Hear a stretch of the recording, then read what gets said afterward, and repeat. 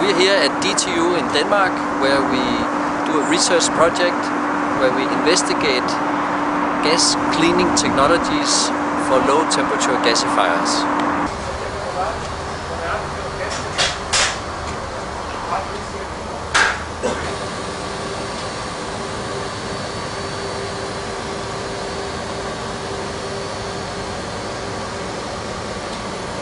We are standing in front of a gasifier called a low temperature circulating fluid bed gasifier.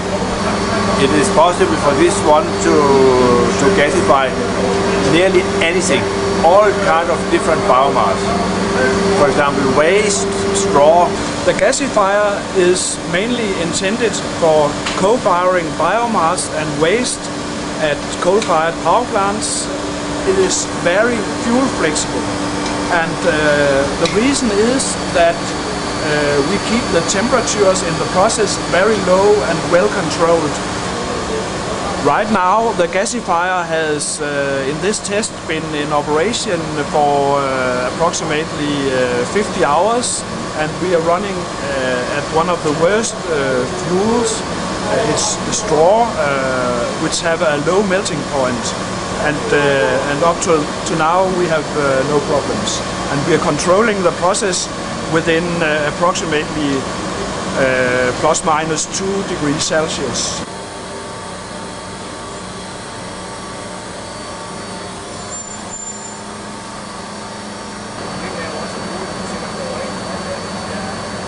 We have a very hard instinct to make things work.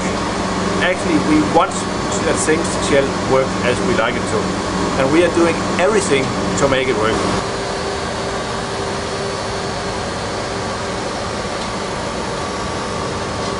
The cooler we use in this project is very simple. We just sprinkle a little water into the hot gas. The water evaporates, and due to the evaporating energy of the water, the gas cools. What we do is that we cool down the gas from the gas outlet to about 300 degrees, and then we put it through a backhouse filter. In the filter we get rid of particles. This widens the application of the gas. You can use the gas in a gas boiler, you can use the gas in an oil boiler, you can use the gas in standalone applications. We have had great success with this, and we are expecting that this can be scaled up.